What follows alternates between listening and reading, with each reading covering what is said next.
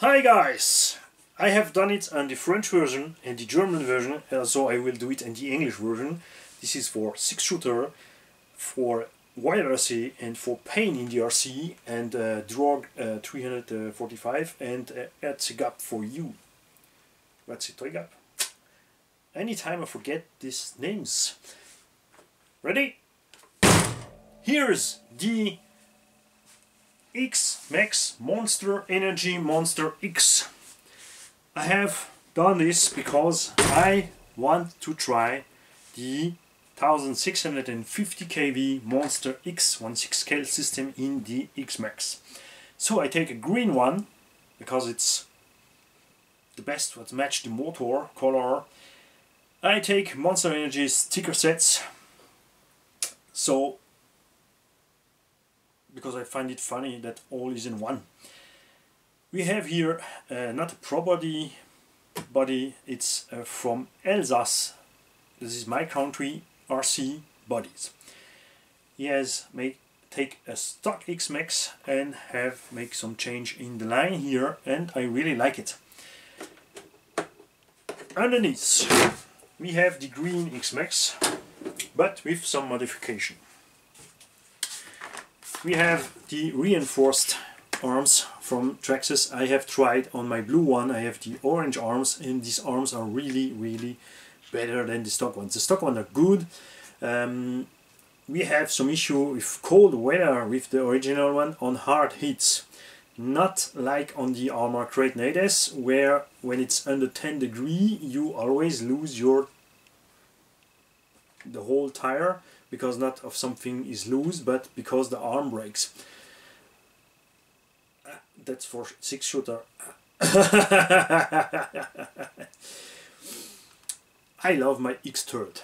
He loves his big flat flop, the Prépatapouf, and this is the way how he goes. This is not why, because we fight together. We always love together, even if we are not according what is the best RC in this size. For me it's still the X-Maxx, for him is the Prépatapouf. And I don't know if it will happen today, but it will be funny to can drive together. But I have to put my ass in the flight to go to America. I can take my X-Maxx with me, and I will buy in the USA some battery to drive because I cannot go with the airplane and the lipos in the So I also have take the little green washer is here. It's just for custom.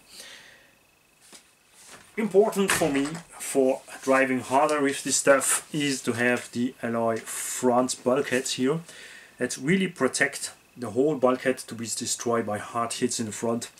And underneath here, under the skid plates, I have the GPM alloy plate, also just in the front. I don't not reinforce the rear because it happens so not so many times that you land hard on the back from the truck.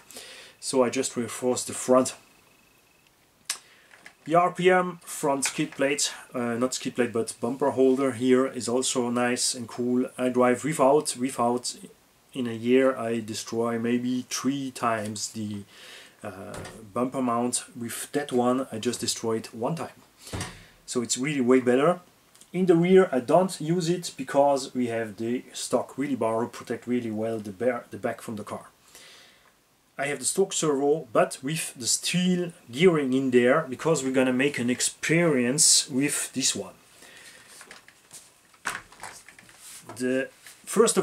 I have the Louis RC tires on 1/5 scale, are smaller and lighter than the stock ones, so less stress on the steering. That's why I don't need the better servo. And the Monster X ESC 1/6 scale system can be rated to 7.4 volts, so I have here done it. I pull 7.4 volt on the stock servo. It's way faster and it goes way better.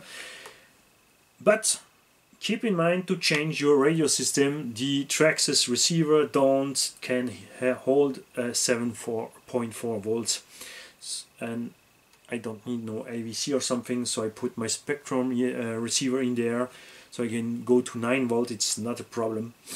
and we want to see if this little motor will hold on or not.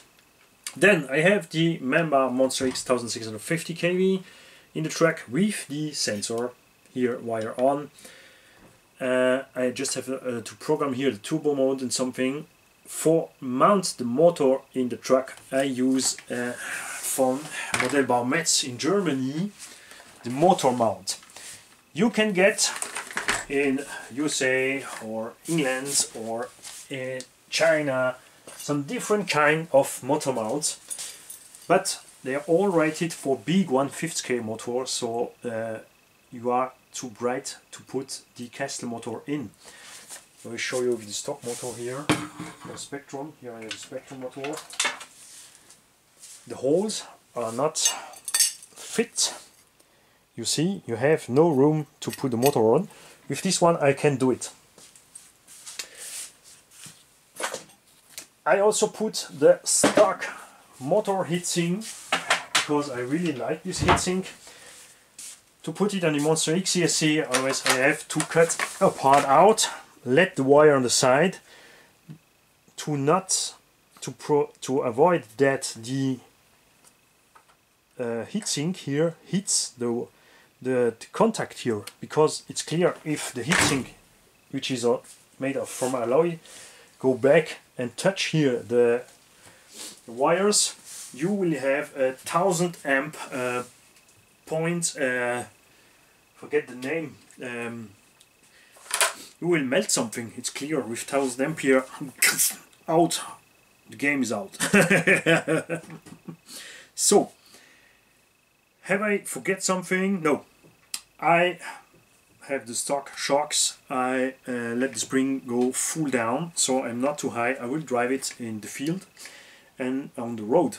For the road I will drive the SC Rocket or the MCD RR5 tires. We already done it. You see, drive the Street Max had 46 main gear and a 22 pinions, and we drive it 90 kilometers an hour with the GTs on road. It was really fun because this truck is not heavy. A heavy part for the truck are the tires, and with the MCD tires the truck has only 9 kilograms with the batteries. With ADAS on road it was just fine to drive.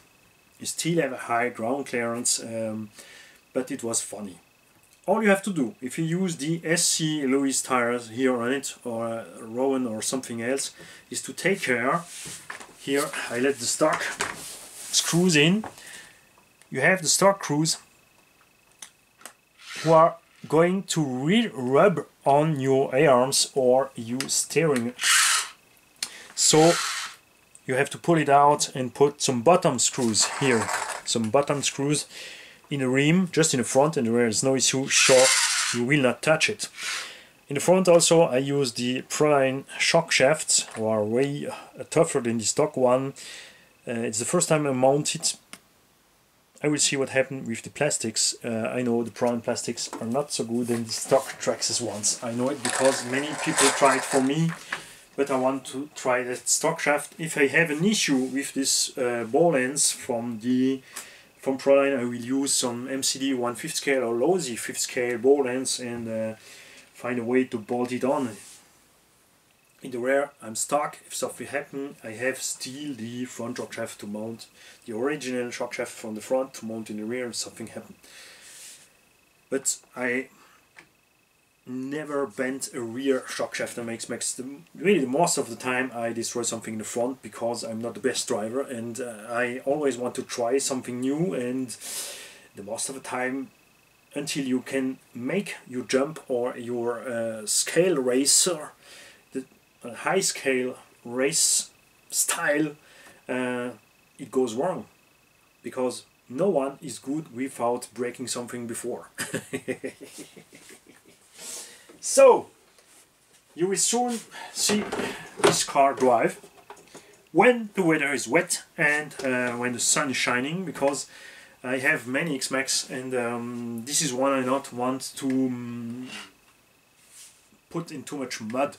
But I always say that in beginning, and after 10 minutes, 20 minutes driving or 1 or 2 battery pack, suddenly I get crazy and I send my thing to the moon.